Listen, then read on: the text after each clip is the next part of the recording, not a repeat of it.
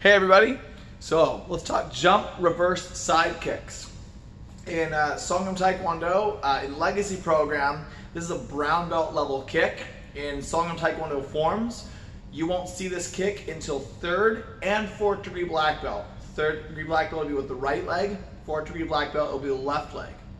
We need to cover jump reverse side kick. First of all, with any fancy kick with jumping and spinning, the kick is always the most important. So, if a student struggles to throw an awesome jump reverse side kick, then they should either break down the jumping motion or break down the spinning motion. Never break down the side kick, okay? But if you're an elite level competitor pushing yourself to the highest, then you need to nail that jump and that spin without compromising the excellence of your kick. So, let's get started. Level 1, this form I do it in a spin heel kick combination. So I just stepped and I did that spin heel kick and then I touch. I'm still in the diagonal line.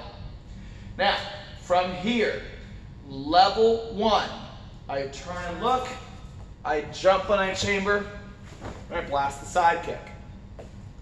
Level 2, I turn and look, and I jump and side kick. All right, that's level 2.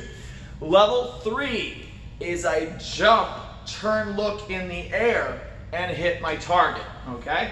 So I just did a spin heel, I look, I did it by the target, I jump and turn in the air, and I fire the kick that direction. 3rd degrees, very common mistake is doing the step spin heel here, and then kicking offline for the jump reverse. Don't. Keep your targeting, know where your kick is going, and make that happen.